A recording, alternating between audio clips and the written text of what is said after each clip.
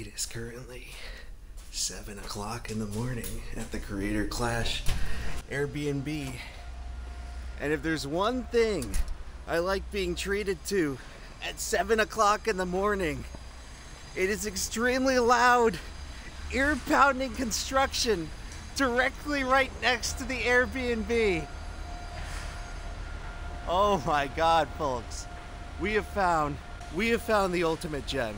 If you guys are in the mood to hear some classic Emblem complaints, well, I guess I have come to the right place because Rusty Cage, my associate, he clearly has an eye for these places. We might have just found the greatest Airbnb of all time.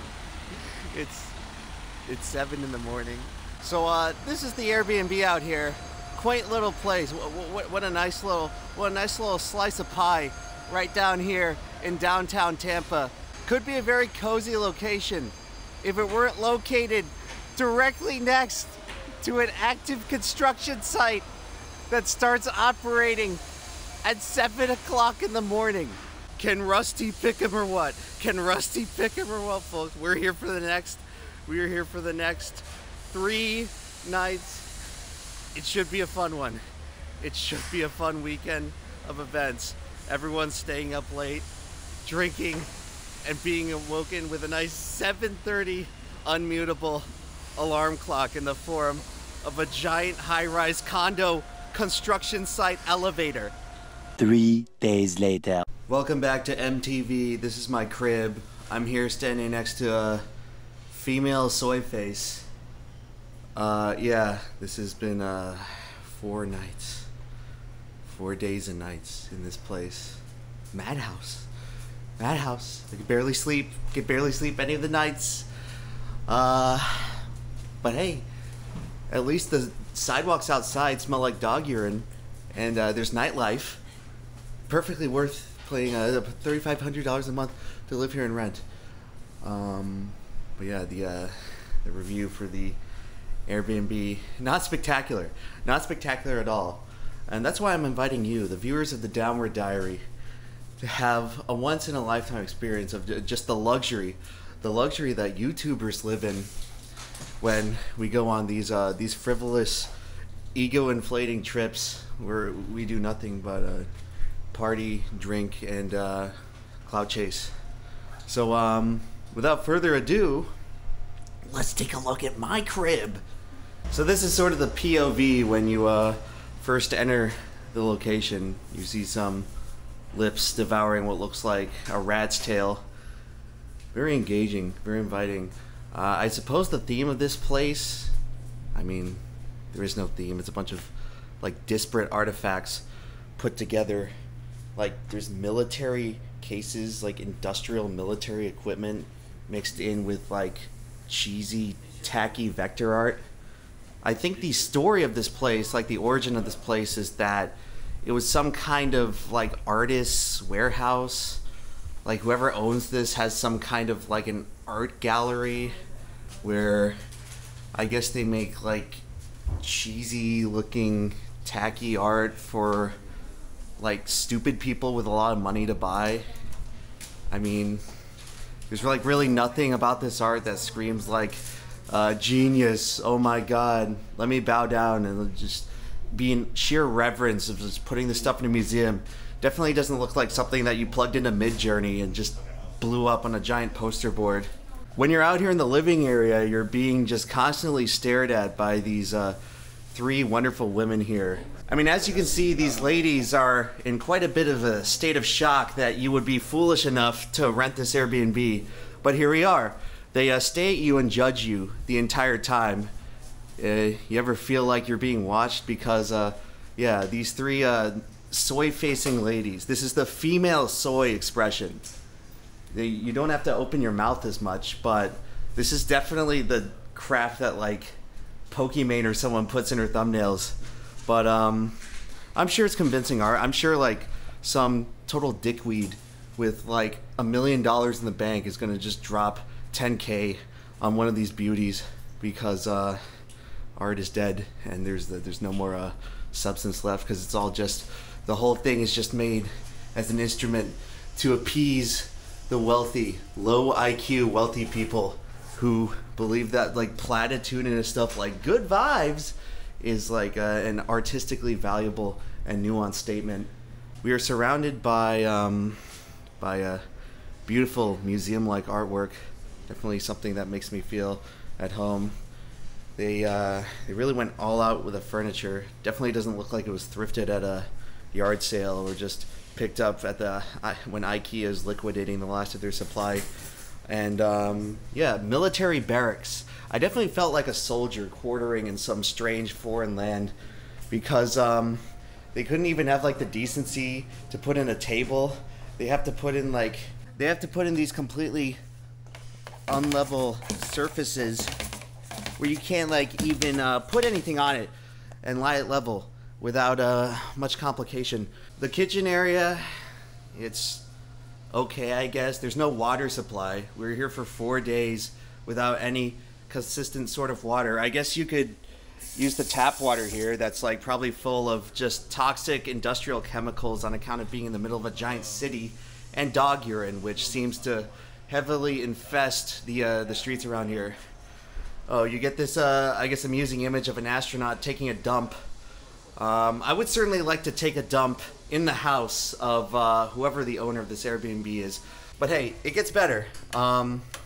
Let's take a look at the downstairs bathroom. So immediately there is a undivided shower just out in the open. There's no barrier or wall or anything preventing the water from splashing all over the rest of the bathroom, splashing all over this priceless artwork. Jeez, I hope they had that insured, for real. Black toilet. Have you ever known a place with a black toilet that's not completely psycho, not completely psychotic? I don't know. Maybe this is the ultimate heuristic device to tell whether who is involved in the construction of an area was office meds or not. But yeah, and then you get this tacky golden yard sale frog to watch you while you take a dump and regret your life choices on this toilet that smells like complete chunks of vomit and unwashed feces. You got the internet here next to Fido. Sleeping in here definitely doesn't feel like I'm being barked at a dog all night with all this wonderful construction and industrial noises that begin at 7 a.m. every day, except for Sunday. Well, I guess we have one thing to be thankful to the Lord about, the day of rest. Internet router is here, complete crap. Like slower than DSL. I've lived with DSL internet up until like a couple years ago, and I can confidently say that the connection in here was worse. Like it had trouble loading pictures from Twitter. But where we really get the ultimate experience up here is in the bedrooms. Now, at first glance, it might be kind of normal. Murphy bed, it folds up. I don't really know for what reason. I don't know why this would be a space that you would need to use for anything other than a bed, but whatever. Seems kind of normal until you start to pan up here and realize that we're not actually in a separate contained room. No, we are in a cubicle. This was like some kind of open flat before, some just open space. I doubt this was even designed as a livable area. It seemed like mostly like it was designed as office space, and they just erected this incomplete divider that doesn't go up flush with the wall. It's like intersecting where the ceiling fan is, so I guess they didn't want to move that fixture, so they said like, yeah, why bother? Why bother completing an actual wall and creating a sense of privacy? There's like a power strip up here, by the way. Very convenient location for that. I definitely don't feel like I'm in a house that was designed by a schizophrenic person.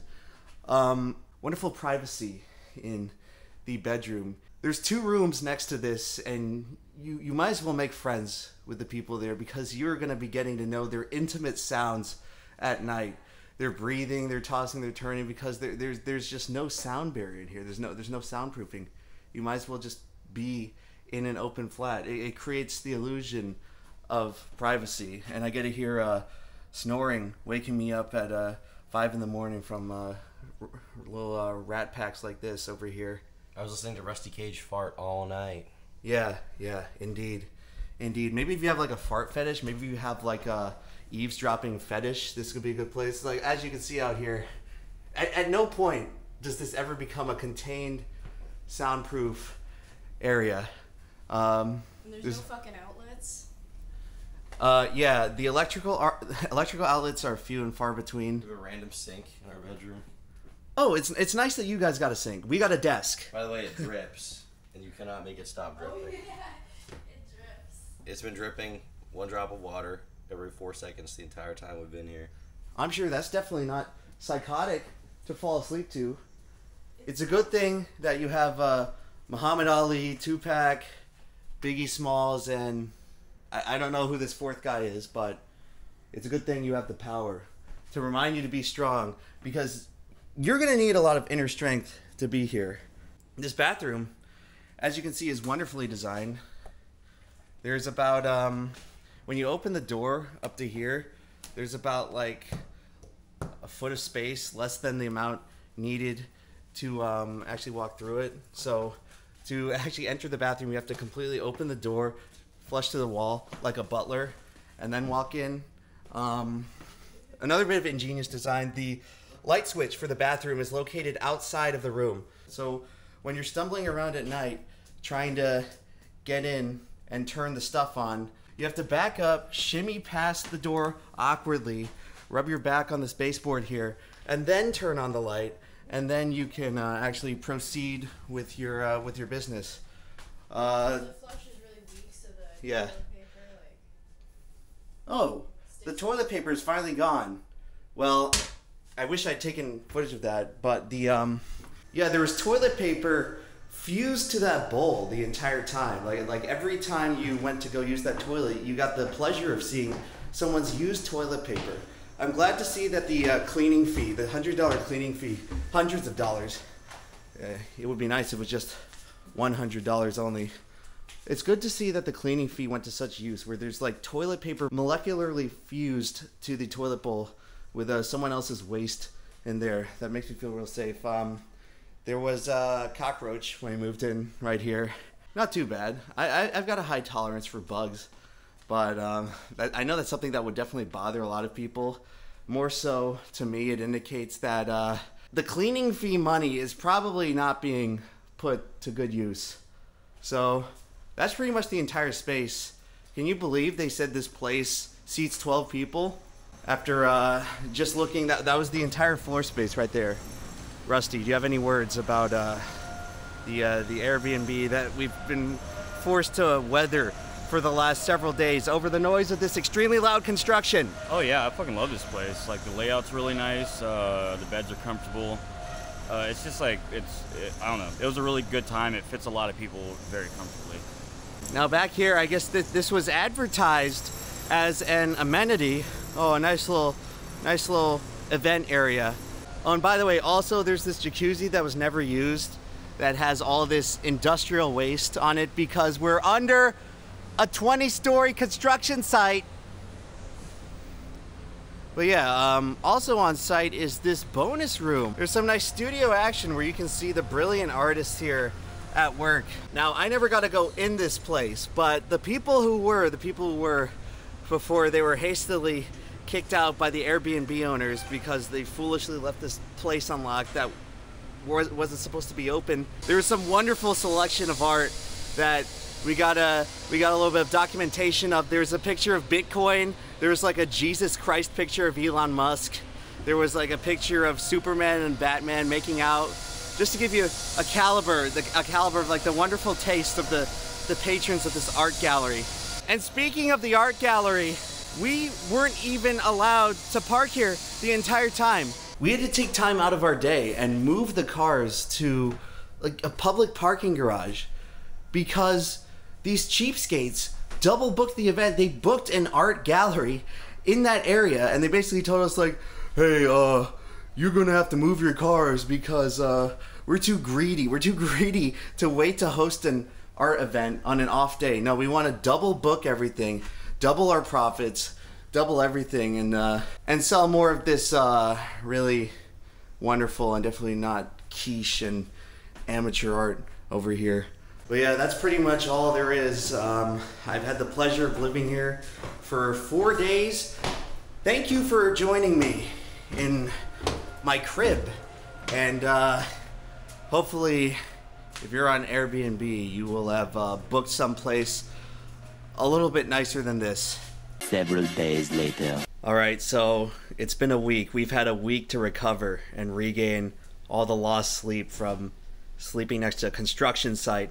Rusty, can you walk us through the thought process of what you thought you were booking with this and what actually ended up happening? So this Airbnb, the way that they had it listed was like this 2-story building in the middle of the city, just a few blocks away from the convention center where we were going to watch the fight. And in the images that they showed, on the outside, it was just empty lots surrounding it. As though, you know, some buildings that were there were cleared out and they had some future project. Right. It's like this photo they were using for the listing must have been taken years ago. Yeah, because at least I mean, like, I don't know how long it takes to build the structure out of like a 20-story condominium, but it's got to be like 18 months or something at least. These pictures definitely should have been updated. It seemed intentional that they didn't update them for several reasons. Because, yeah, of course we get there and there's buildings right next to it being constructed. On the inside, they took a lot of deceptive pictures. It says that this fits 12. It was a huge stretch. Yeah, huge stretch. We had, what, like 8 people, 9 people? Yeah, and people were like shuffling around, struggling to find places to sleep. It's because I remember looking at the listing when we were staying there, and they had like duplicated the amount of pull-out couches in the listing because they only had 3 in total. Is that correct? Yeah, well, the thing is they moved all the couches, the fold-out couches, from downstairs where they could have been folded out, and they moved them upstairs into these like weird makeshift rooms. Yeah, so they had a picture on the listing showing 3 pull-out couches on the bottom floor, and then they had 3 pull-out couches on the loft in the photographs. But what they actually ended up doing, there's only 3 in total. They took like 2 of the pull-out couches from the bottom floor, put it on the top floor, and then photographed them there. And they ended up like listing or advertising visually that they had 5 or 6 pull-out couches, and it was only 3. Yeah, so I mean that was the sleeping arrangement. Whatever, we kind of knew that we were in for a shit fest. We're all just gonna crash wherever. We pull out the couch where Justin Wang was sleeping, and there's a big blood stain or something. Oh god, do we have a picture of that? I don't know if we... Oh man, I should have taken a picture of it. Some of the other things is like they had nothing to wash dishes with. Oh yeah, no water, no trash bags. Yeah, like no trash bags. Toilet paper for only like 1 day when we were staying there for like 3 nights. And so, alright, whatever, I'm fine with it because it was a very convenient location. All in all, it was a decent sleep. I mean, I got used to it. I got used to construction after the first night. So, whatever, we clean up, we leave. A few days later, I get an email, and it's they're requesting money. I'm going, all right, fuck. Like, what's this gonna be about? Is it gonna be some cleaning fees? Someone accidentally like scuffed the wall or some shit? Oh yeah, the cleaning fee. There was a dead roach right there in the middle of the building. But I'm sure they took the last person's cleaning fee. Yeah, well, this is what I'm gonna say. So I looked at what they said, and it was damages to a flat screen TV that was mounted onto the wall in one of the upstairs bedrooms, the bedroom that I was staying in. And we never used this TV. No, you couldn't. I don't think there was even an outlet. It was unplugged, and so there's just a screen there just to kind of look. I don't even think you knew where we could find the remote. Yeah, I couldn't find the remote for it. I did not use this TV at all. You couldn't even use it because there's no privacy, and if anyone else is trying to sleep, you couldn't have the TV on. If all 3 people were watching TV, it would have been chaotic up there. So yeah, we didn't fuck with the TV. We were barely ever in the room, and then somehow in that time, they're claiming that we completely damaged the LCD screen, and now the TV doesn't turn on at all. And I was like, I absolutely dispute this because we were in maybe a total of 9 hours through the entire trip where we in the bedroom, and no one even messed with that TV. It was untouched. It was untouched. So here's what I think happened, because when we got there on that first night, the first thing I noticed whenever we were all like moving stuff into the bedrooms was that there was still a like a party light stick, something that had like frills at the end that's battery powered, and you know it looked cool in the dark if you're like at a rave or a concert or something. There was one of those that were on the couch and it was still on. It was still like flashing, which would show me that no one did a walkthrough after whatever the massive last party thing was. They probably did like a really quick run through to make sure there's no trash out, grab the sheets, put them back on, but it didn't seem like they even really checked to see like, are there belongings left behind? Does the TV work? So I think whoever stayed there before were having like fucking glow stick raves or something. Someone broke the TV. They said, all right, we're out of here, and there was no time in between to actually check if something was damaged from the last people who rented, or it actually could have been the people who were renting out the place in the first place, because they seemed to use that constantly for parties. Yeah, of course. I mean, which was evident by the fact that we couldn't park in the driveway for that entire day. Oh yeah. How did you feel? How did you feel when they texted you that we would have to move our cars to paid parking from our reservation with this Airbnb, because they double booked our reservation with whatever stupid art exhibition event that they had. There's an art show going on at the same time, so they're like, hey, you have to move your cars. Okay, well, whatever, like, we'll figure it out. We're not paying for this, though. We need to be compensated for the paid parking across the street. The guy goes, well, I'll pay for 2 of the 3 cars. It's a 12-person Airbnb. Yeah, you're booking out for 12 people, but you're only allowing 2 cars. He's expecting us to pull up in clown cars, where like 17 people step outside of 1 car. Yeah, that was fucked up. I mean, all right, here's what I'll say about that location, that Airbnb, and whatever. That was irritating. The whole having to move and them having like a fucking art festival surrounding the house. I could get over that because we did figure it out with parking. It was all compensated. I thought the pictures were deceptive. The guy should definitely be updating the listing. Dude, it's just like a blatant scam. I think the location is fucking awesome. It's an awesome location. Not necessarily the best interior, but like how close it is, everything's great. But also trying to charge me $475 for a broken TV that I never used. Fuck that. I don't know how far I can take this with Airbnb, but I'm not paying that shit. Yeah. For me, it was almost like the little things. Like, you don't have water. You don't have, like, water supply other than the disgusting tap water that's full of dog urine from, like, the 10,000 dogs people walk in Channelside, Tampa, apparently. It's just so sloppy. These guys are just, like, massive cheapskates. Yeah. Massive cheapskates. They're taking advantage of the fact that they have probably the only Airbnb in that downtown area. And so I guess they don't really want it to be super nice or feel like they even have to make it super nice. I mean, the stuff downstairs, the decor was cool. It looks cool, besides like the crappy paintings on the wall, but I did not care for it. Oh, I loved like the tables. It was like ammo boxes and the tables you couldn't put anything on because they weren't actually level. All the CRTVs, that was cool, but they weren't plugged in, so what good are they? Yeah, I don't know. I don't care that I don't really have that high standards of like living when it comes to, you know, sleeping at places for events or hotels or whatever, but I'm not going to get scammed out of $475.